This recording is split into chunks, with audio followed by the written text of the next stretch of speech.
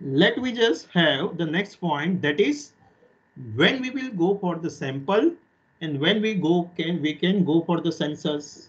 कि भाई सेंसस में आपने देखा कि भाई पॉपुलेशन छोटा होता है, अगर छोटा है पॉपुलेशन तो उसे सेंसस बोलते हैं। रिकॉर्ड अगर आपके पास क्लियर कट अवेलेबल है तो उसे हम सेंसस बोलते हैं। तो एज अ रिसर्चर जब हम स्टडी करते हैं तो स्टडी के टाइम पे हम सैंपल का सर्वे करेंगे या सेंसस का स्टडी करेंगे, तो वो कैसे डिटरमाइन होगा? तो here we have a list of factors based on which we can determine whether we will go for the sample or whether we can go for the census. In other words, we can say the conditions which favoring either the sample or census. चलिए try to understand one by one. तो first is budget, कि भाई आपके पास कितना पैसा available है। तो अगर एज अ कंपनी अगर आपके पास एम्पल अमाउंट ऑफ मनी है तो you can go for the census, कि भाई आपके पास बहुत ज़्यादा बजट है, बहुत सारा पैसा है, तो आप इवन सेंसस का स्टडी करोगे। सेंसस का डेटा आपके पास अवेलेबल है तो आप 5 है 50 कंपनी है तो 50 कंपनी के पास जाके आप सर्वे करोगे। जो भी कंसर्न इंडिया के अंदर, फॉर एग्जांपल 50 कंपनी है तो इंडिया के अंदर जो भी कंसर्न पार्ट में है वहाँ के जाके आप डेटा कलेक्ट करोगे। क्यों? तो कि भाई आपके पास बहुत पैसा है, आप बहुत बड़ी कंपनी है, आपके पास बहुत सारा पैसा है। सेम वे अगर बजट आपका छोटा है, आपके पास पैसा नहीं है, आपकी कंपनी छोटी है, बजट छोटा है, तो आप क्या करोगे? आप सैंपल सिलेक्ट करोगे। सेम वे दूसरे तरीके से भी हम यहाँ पे देख सकते हैं कि भाई क्या हो सकता है, पॉपुलेशन बड़ा है या छोटा है, सैंपल साइज में हम देखते हैं वो। तो इवन पॉपुलेशन बहुत बड़ा है और आपके पास इतना बजट नहीं है कि पूरे पॉपुलेशन को आप सर्वे करोगे, तो आप क्या करोगे? सैंपल को सिलेक्ट करोगे।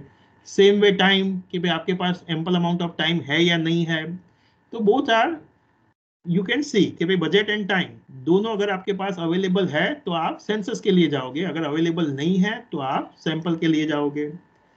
Now here we can get the more clarifications about the population size, कि अगर पॉपुलेशन साइज बहुत बड़ा है तो वहां पे आपके लिए सैंपल मोस्ट प्रिफरेबल हो जाएगा।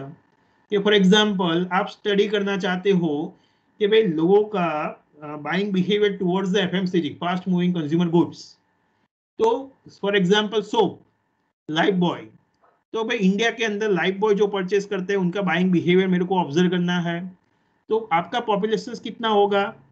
Do you know that? छोटा होगा आपका सैंपल, आपके पास कोई रिकॉर्ड अवेलेबल होगा? Answer will be no.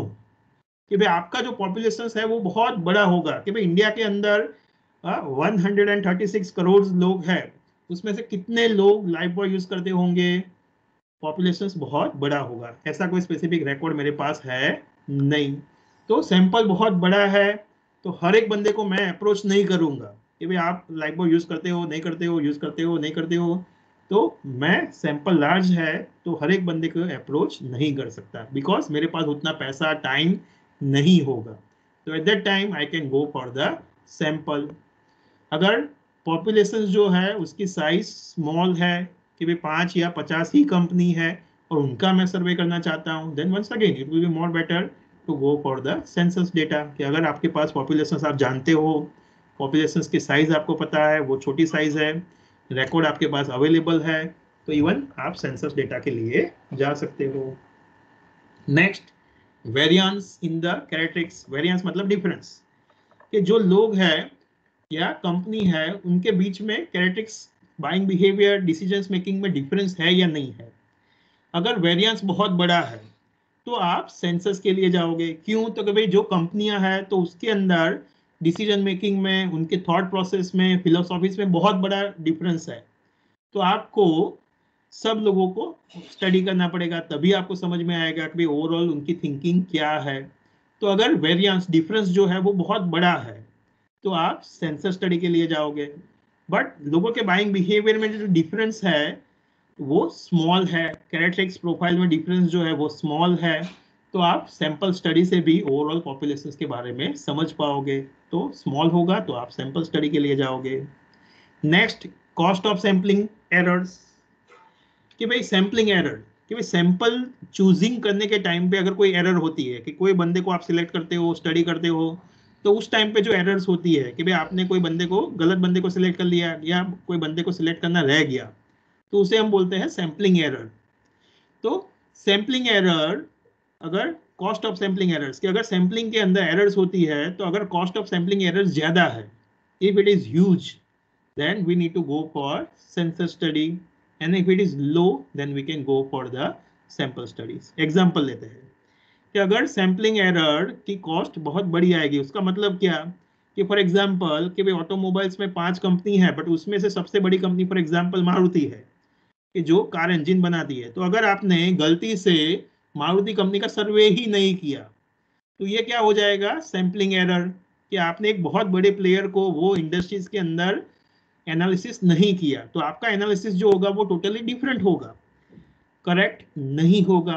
तो यहाँ पे जो कॉस्ट ऑफ सैम्पलिंग है वो बहुत बड़ी होगी, आपका जो रिपोर्ट है वो पूरा इवन गलत भी हो सकता है। तो इन दैट केस आपको सेंसस के लिए जाना चाहिए, सो दैट कि भी आपकी सैम्पलिंग एरर कम से कम हो। तो अगर कॉस्ट ऑफ सैम्पलिंग एरर ज्यादा होगी तो हमें सेंसस के लिए जाना चाहिए, और अगर कॉस्ट ऑफ सैम्पलिंग एरर लो है, मतलब आप सर्वे कर रहे हो लाइफ बॉय के लिए, तो एक पर्टिकुलर सोसाइटीज के अंदर 5 लोगों को सिलेक्ट किया, 2 लोग रह गए, तो आपका सर्वे का आउटपुट बिगड़ने वाला नहीं है, आउटपुट खराब होने वाला नहीं है, तो वहां पे कॉस्ट कैसा है, लो है। तो in that case you can go for the sample study. Same way the cost of non sampling error, non sampling errors का मतलब क्या होगा, errors which will be take place in other steps, कि भाई सैंपल सिलेक्शंस के अलावा कोई steps में गलती होती है, तो उसे हम बोलते हैं नॉन सैम्पलिंग एरर्स। तो cost of non sampling errors are high, कि भाई सैंपल सिलेक्शंस के अलावा कोई कॉस्ट होती है, तो अगर वो कॉस्ट बड़ी है तो आप सैंपल के लिए जाओगे, अगर cost of non sampling errors छोटी है तो आप सेंसस के लिए जाओगे। कि for example non sampling errors, कि भाई फॉर एग्जांपल क्या हुआ कि भाई आपने ऑब्जेक्टिव्स बनाए थे कि भाई मेरे को ये टाइप्स के ऑब्जेक्टिव्स है, मेरे ये इश्यूज प्रॉब्लम है, उसके रिगार्डिंग मेरे को इंफॉर्मेशन चाहिए।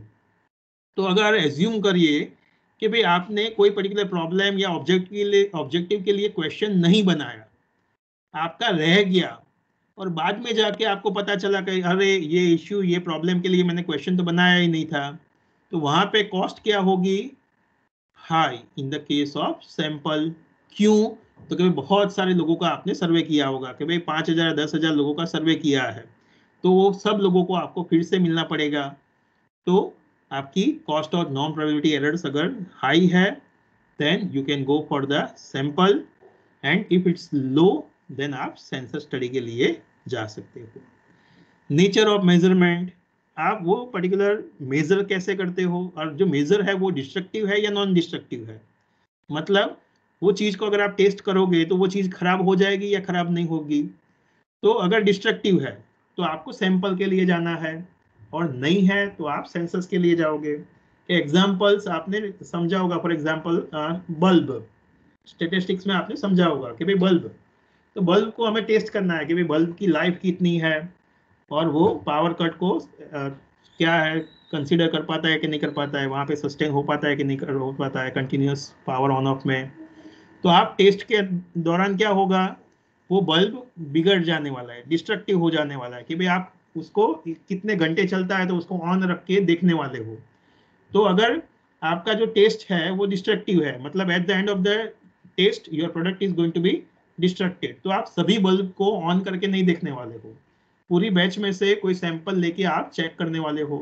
तो डिस्ट्रक्टिव है तो आप सैंपल के लिए जाते हो, बट नॉन डिस्ट्रक्टिव है तो इवन आप पूरे सेंसस को भी स्टडी कर सकते हो।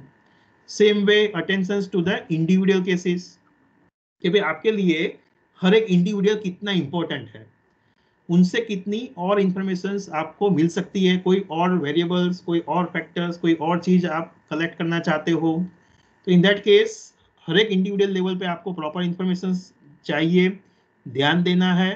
तो even you can go for the sample, कि भाई जितना बड़ा सैंपल होगा उतने इंडिविजुअल्स को आप पर्सनल इंटरव्यूज के अंदर इंटरेक्ट करोगे, उतनी ज़्यादा आपको इंफॉर्मेशन मिलेगी। बट इंडिविजुअल अटेंशन आपको नहीं देना है, तो in that case even census भी आप जा सकते हो, ओवरऑल आप सब लोगों से कलेक्ट करोगे और पूरी इंफॉर्मेशन लेके आओगे। सो attention to individual cases is not important, then you can go for the census. So these are the 8 points based on which you can identify whether we will go for the sample or census कि किसके लिए जाना है.